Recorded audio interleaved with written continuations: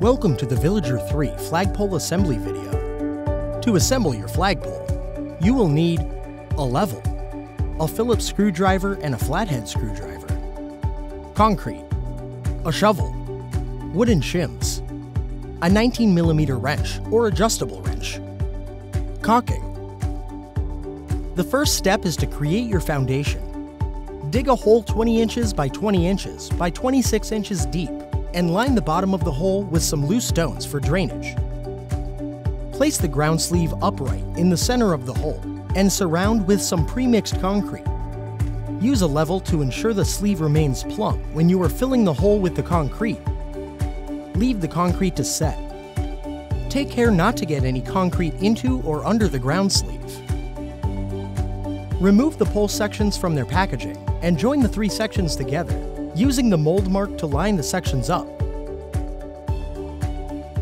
Insert the small screw through the screw cap provided, then into the hole in the upper joint and secure.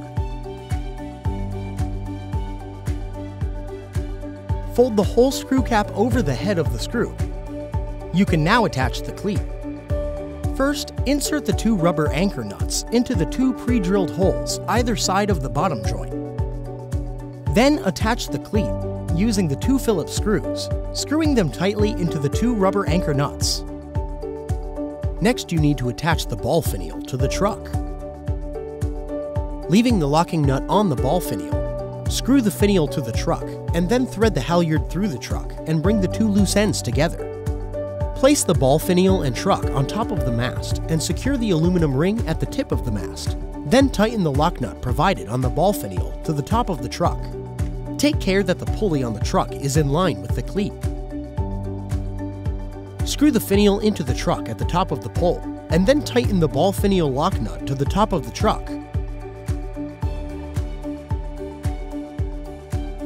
You can now place the flash collar onto the bottom of the pole.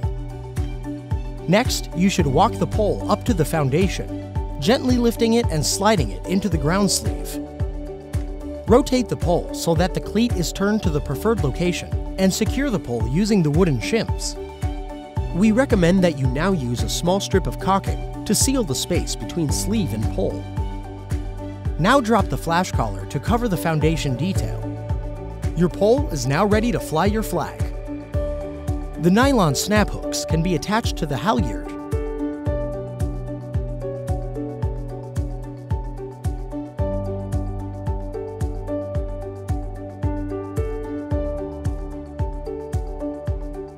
Once attached, you can now hoist your flag.